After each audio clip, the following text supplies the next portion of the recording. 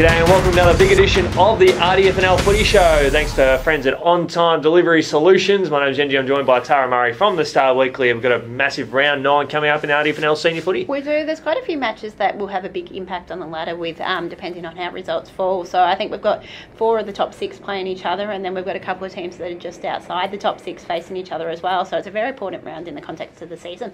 Absolutely right there, and I'm going to break through the other fourth wall here for those. Thanks to our mate Pete over at Sunbury 3 NRG FM, Balls and All Sports on Saturday mornings. This show gets replayed on the day, so a big g'day to all those listening in on the Saturday, which I think it's fantastic. It's great to have other media organisations share it, much like our friends at Rupert's Wood as well, who share our show. And Rupo TV is getting record hits, almost getting more than us at the moment. So I think we better lift our game a little bit. I know they're lucky they can get the content of the matches. Maybe a few players who are watching back their goals from the weekends as well. So yeah, absolutely fantastic. So we thought we'll give those guys a bit of a plug there before we rip into the first lot of games. And we've got Diggers Rest and Lancefield. Look, I think we were expecting a one-sided match here. You go, Diggers Rest has absolutely smashed these bottom sides. So for them, it's just about keeping doing what they've been doing. They've come in off their best performance of the season when they've knocked off Wallen.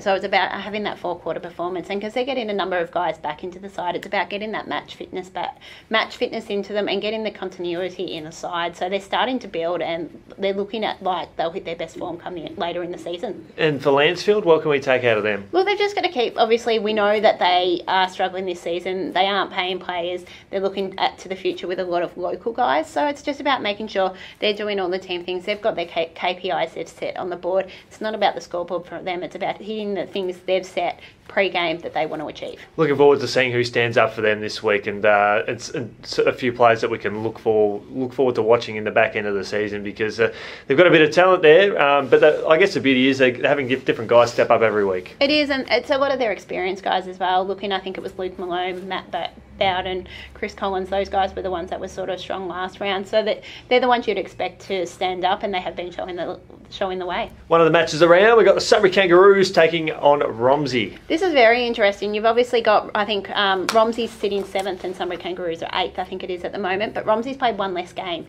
So that's very important in the context of the season and looking for a top 6 spot. So both of these sides will be wanting to win to keep pressure on those top 6 sides, especially with some of those sides playing each other this week. You look, Romsey's coming off a really big win against Rockbank, where at the same time Sunbury Kangaroos are coming off their best performance of the season, knocking off Wood End Heskett. So it's going to be quite an interesting match, and for both sides it's very important in the run home. How does this one play out? Look, I'm going to go Romsey. I think Romsey has a little bit more depth, but if the Sunbury Kangaroos play the way they did last week, I can't see why they can't do that. Obviously they are blooding a lot of players that have been playing reserves previously are playing seniors, so sometimes it's a mental thing. If you get out, then it doesn't matter who's on the park, as long as you're focused in that you can get the point sometimes. I heard a stat sort of bandied around that from round 1 to round 8 there's probably well and truly over a dozen players from the Sunbury Kangaroos lineup that have come in and out of the side. It's been a big turnover. It is definitely, and you look at it, obviously one example of that is Jamie Cuff, who had retired at the end of last season and then decided he was going to play reserves to just have a run around, and he's ended up playing seniors. I know he missed a game injured a couple of weeks ago, but came straight back in. So that's sort of saying they are bringing those guys through. So, and you look why some of these guys have played a lot of reserves in recent years. They have won 3 out of the 4 last reserves flags premiership. So they have got a bit of experience in that side and a winning feeling as well. So if they can do what they did last round, then they could quite easily get the win. Hopefully some of that success from the reserves sort of pushes up, and I will be getting on the Sunbury Kangaroos bandwagon this week. I think they've got a lot of potential to go back-to-back. A game that I cannot wait to go down and check out. We've got Wallen and Wood End Heskett. This is very interesting. You've got 2 sides coming off losses, 2 sides that were probably disappointed with their losses as well. So, and probably the way they played. Obviously, you can take a loss if you played well and think, yep, we could have done this quite easily. But both were probably disappointed. Wallen was flattered on the scoreboard, while Wood End Heskett, they had their chances against Sunbury. They got back to within 4 points, but in the end couldn't get over the line. And Sunbury actually, I think, was the better team across the 4 quarters. So both sides will be looking to get that win and also for ladder position. You've got Wallen, who is sitting 2nd, but you've got Macedon right on the tails. Diggers Rest is right on the tails. So they drop a game, that could see them drop out of the top 2 quite quickly. Where Wood End Heskett's now slipped, I think they're down to 5th or 6th. they drop another match, and then you've got Romsey and Sunbury Kangaroos right on their tail, and they're back in the pack. Yeah, it does make things interesting in that respect, because particularly a loss to Woodend, a loss for Woodend, Heskett would be hard, because we do have Romsey and Sunbury Kangaroos playing, and they're the ones sort of jostling for that position. Exactly, and Romsey's played one less game as well. Obviously, they still do have to play Diggers Rest in that match, which will be a tough one, and no means it is a certain win. But to say they win this week and they pick that one up, they're right back in there, and it could knock Woodend out of that top 6. So it's a vital match for both teams. Hawks a chance in this one? They are, but I think Wallen will bounce back, especially up at Wallen as well. So it's always pretty tough up there. But then we know Woodend, they were pretty good against Rupert's Wood without getting the win, and they knocked off Diggers Rest, so they have played well against those good sides. So I'm not discounting them, but I will go tipping Wallen. Yeah, I'll tip Wallen on that one as well. I can't remember the last time the Hawks actually won a Green Hill Reserve either, so I think it's been a bit of a long stretch between drinks. Melton Centrals and Broadford, like a big chance here for the Centrals. It is, and this is for them to keep in touch with that top 6 as well. I think they're only percentage behind Sunbury Kangaroos, so there's not much difference there. And with the two sides above them playing each other, it keeps them in the mix. You'd expect them to have a big win. They had a big win against Lancefield. They had a big win against Rockbank, so they have absolutely smashed those bottom sides. So I'm expecting that again this week. And Dylan Weir, if he's fit and firing, could he get back to some mean form? Because he didn't kick a goal last weekend. Well, he doesn't necessarily have to be fit. He wasn't well when he kicked 19 a few weeks ago. So just depends. If they can get it down to him, that's the key. You have got a key target down there who can kick bags of goals. He's shown, it's not while he kicked 19 a couple of weeks ago, he's kicked a couple of bags of 5, that he is a key target down there in any condition. So you get it to him, and that's it. Central's best shot of getting the win. Yeah, I think important for Centrals as well is that, not discrediting Broadford, but if Centrals can find other avenues to goals as well, this might be the game to sort of do that, particularly if they want to play finals. Look, you do that, and look, speaking with Macedon coach Ben Tankett last week, he said their pressure from Melton was intense, so they're putting the pressure on the players. They've stepped out up that next level. It's about getting the wins against some of those top sides now and closing that gap. So, but in that process, it's also beating these bottom sides, which they've done so far. Hopefully, a big win for Broadford this weekend would ensure that they've got all sides on the paddock. I think that'd be fantastic, and anything else is a bonus for them. And I know they're under 19 halves. They are flying. They will play finals. A lot of exciting talent in there. I'd be interested to see, as the season progresses, how many of those under 19.5 players who actually push into the seniors and have a bit of a run around for experience. Look, you'll give a few of them, but at the same time, you want to juggle. You don't want to curtail these players and obviously come into seniors to get smashed every week. It dents the morale, and that's something that Broadford is juggling. And I know when I spoke to Skip Ray after Interleague, he said that that's the biggest thing. It's about juggling that morale. They want to give these younger guys the experience, but at the same time, they don't want them being smashed every single week that they don't want to be around the club. Riddle v Broadford. Riddle v Rupo.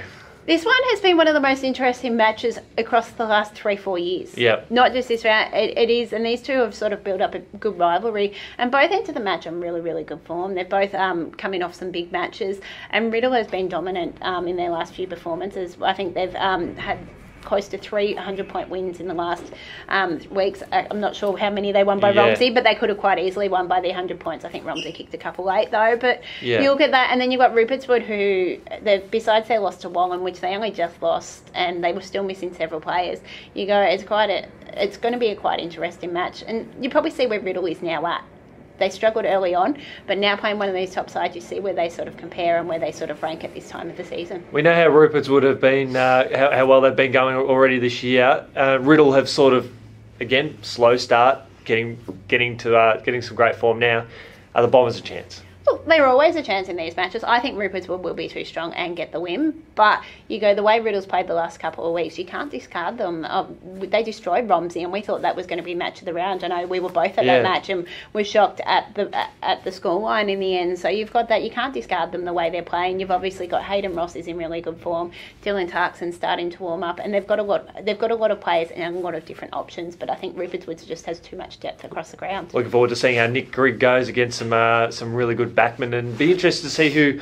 I'd imagine he'll be lining up on Timmy Walsh, who's an outstanding backman in his own right, and how the Bombers use Ben Sonigan as well. And it is, and you look, obviously you go, Nick Grigg will go down there to full forward, but you've got who goes in Nick Grigg, who goes on top, Podolak. Yeah. At the same time, Grigg sort of frees up Podolak a bit. So they're going to have to find not one but two key defenders, whether Ben Sonigan is that other one to try and shut down Todd. As we know, he's been really, really good this season. I think there's only one poor game that he's had for the year, and that was the Wallen game.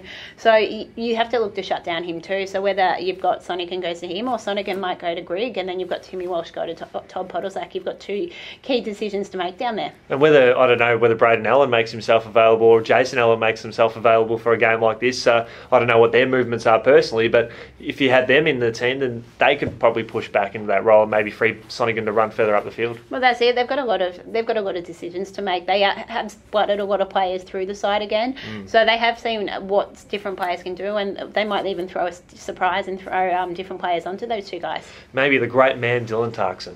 Throw him down back because he can do the job. I think they'll use him up forward and up midfield. He's a little bit more destructive down there, so I think you don't want to take that away from their game. It really helps them and getting forward. Yeah, he should be getting fined for all these mentions too every time he gets pumped up. So for those watching the social media, get onto him. Money, money, money. As we talk on to the final game, we've got Rockbank and Macedon. Well, this is going to be an interesting one. Obviously, Macedon are clear favourites going into this game, but I think they had a few sore boys after the game with Melton Central, so whether they look to rest a couple of guys, give them a bit of a break, is something that might come into contention here and get some of those younger guys more opportunity. Obviously, I mentioned earlier in the week, Patrick Doyle, Sax Medley, they were best on ground, and they're two of the against Melton Centrals, and they're two of the younger guys, so they're likely to get more opportunities in the midfield. I know they are expecting to get a few players back in the next few weeks, like Matthew Dick, Casey Somerville, Jack Mills, Jack Kernan, so they've still got a few guys to come back in. Whether they bring them back this week or they hold off another week and give them a break, that's still to be decided. For Rockbank, it's about just making sure they're competitive and hitting their KPIs. They'll continue to throw players around, try them in new positions, and see whether they can find a player or two heading into next season. They go, yep, there's a new role for them. They'll work really well in that next season. I wouldn't be surprised, at least in the reserves, that the Rams can walk away with a victory there, because they've still got a few good players floating around, and with Macedon's depth has been tested at times. It is, and if they rest players, then that is something their depth will be tested there. Whether you bring up a few 19s into the reserves, not sure there. But yeah, the Rams definitely have still got some players in the reserves. Their problem has been players in and out of the seniors, which then does hurt the reserves. So I think some weeks they've had 7 or 8 players in and out of the side, and that doesn't help either side. So if they can get those players back on the park in the senior side, and then that flows on to the reserves, and the reserves will be a good shot there. Absolutely right. Well, thanks to our friends at Ontime Delivery Solutions. Thanks to you, Tara, for joining us, and make sure you check out Rupo TV. It is one of the hottest shows on the market from Clubland. And guys, we look forward to catching up with you next week. Thanks for having me.